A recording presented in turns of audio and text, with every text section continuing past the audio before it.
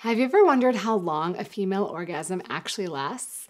You might think it's just a couple seconds, but science tells us something a little different. Hi, I'm Dr. Rena Malik, urologist and pelvic surgeon, and today we're going to talk about the length or duration of orgasms, specifically the female orgasm. Let's start with how researchers actually study orgasms to figure out how long they last. In the lab, scientists use tracking devices to monitor a variety of responses that occur during orgasms. Specifically, they track things like pelvic floor contractions, heart rate, and blood pressure. During orgasm, they'll expect to see things like rhythmic pelvic floor muscle contractions that occur at about 0.8 seconds. You also see your heart rate go up to somewhere as high as 110 to 180 beats per minute, and your blood pressure will increase. And while they're not actually watching you, at least not in modern science, if you were to watch people having orgasms, you would see physical changes like pupil dilation, muscle tension, and even flushing of the skin. Now, scientists can precisely identify when an orgasm begins when they see that first rhythmic contraction,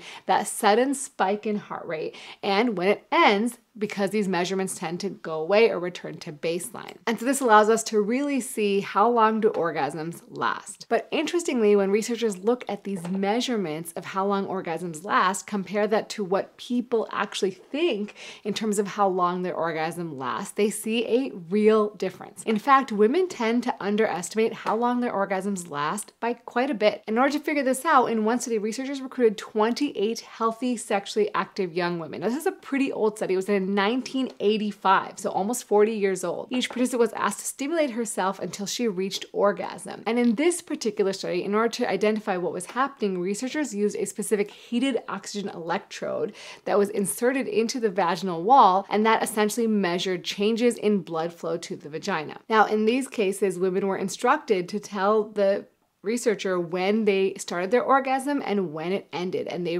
timed it with a stopwatch. And then after orgasm, women were asked to estimate how long they thought their orgasm lasted and the intensity of their orgasm on a scale of 1 being weak to 5 being excellent. So what did they find? Well, the average length of an orgasm was about 20 seconds long, and it ranged anywhere from 10 seconds to up to a minute. But here's the interesting part. When women were asked to estimate how long their orgasm lasted, they almost always guessed much shorter, on average about 12 seconds. In fact, 86% of women underestimated how long their orgasm lasted, even if they were asked just minutes after the event occurred. They also found out that there was no real relationship between how strong the orgasm was and the increase in vaginal blood flow. And it didn't correlate with the duration of the orgasm as well as any other blood flow changes. The researchers also found out that there was no significant relationship between the strength of the orgasm, the increase in blood flow, or the duration of the orgasm. And on average, it took these women in 1985 about 7.8 minutes to reach orgasm through self-stimulation in the lab. And other studies have found something similar, that the average female orgasm lasts anywhere from 20 to 30 seconds. But there's huge variability in the individual experience. Research has found that short orgasms that last anywhere from 3 to 15 seconds are pretty common, and at the same time, longer orgasms anywhere from 20 seconds to almost 2 minutes also occur pretty frequently. In fact, 40 to 48% of women report having orgasms that last anywhere from 30 to 60 seconds or even longer. Now, of course, this makes a lot of sense, right? When you're having an orgasm, you're not exactly sitting there counting how long it's lasting. You're just sort of like, oh, that's longer than usual, or wow, that felt very intense.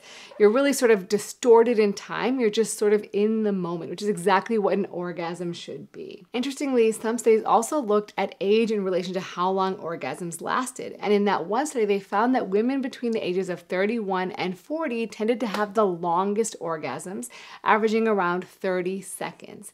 So it doesn't mean that if you're younger, you're going to have longer orgasms. This may be because women in their 30s tend to know their bodies a little better than women who are younger and tend to know what they like to achieve orgasm because they've just generally had more practice. And they tend to have less body image issues, which can let them be in the moment and be more present when they're self-stimulating or with a partner. But I think the real take home is that longer doesn't necessarily mean better. What matters at the end of the day is the quality and the satisfaction you get from having the orgasm. And that's not specific to the duration. A lot of women will say that shorter, more intense orgasms can be just as satisfying as longer ones. Now, what factors might actually influence how long the orgasm lasts? Well, first is arousal level. So the more aroused a female is, more likelihood that she's going to have a longer and more intense orgasm.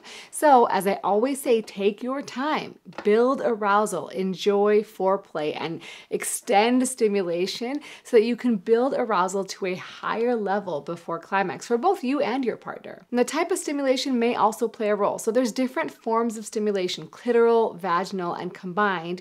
And women will report that they have different orgasmic responses depending on how they're stimulated. I talked about this previously on my podcast with Dr. Barry Kamasurak, so make sure you check that out because he has some great insights and brain studies on sort of what happens during the female orgasm. And ultimately, combining stimulation, so vaginal and clitoral, can actually lead to even more intense and stronger orgasms. The other thing that can affect orgasm is hormones. We know that during the menstrual cycle, things change, and sometimes women can be more responsive or receptive to sexual stimulation. Particularly, women tend to report more intense and longer orgasms during ovulation when their estrogen levels are at their highest. And of course, psychological factors matter too, right? If you're stressed or anxious or distracted, you're not going to have as intense of an orgasm and probably a shorter one too.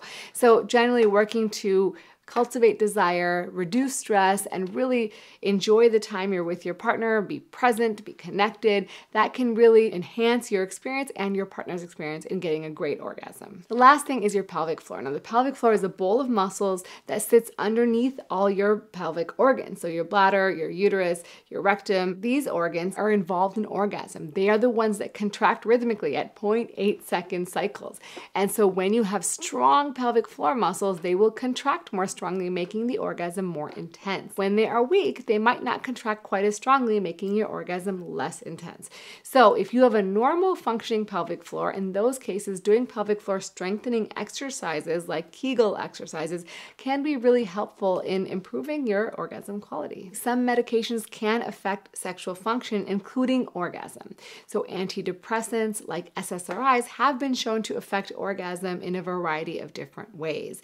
Sometimes it can make it more difficult to get an orgasm, or it can sort of change how intense they are and how long they last. And lastly, age, right? As anyone ages, women, man, anyone, their nerve endings age too. And so their sensation can decrease.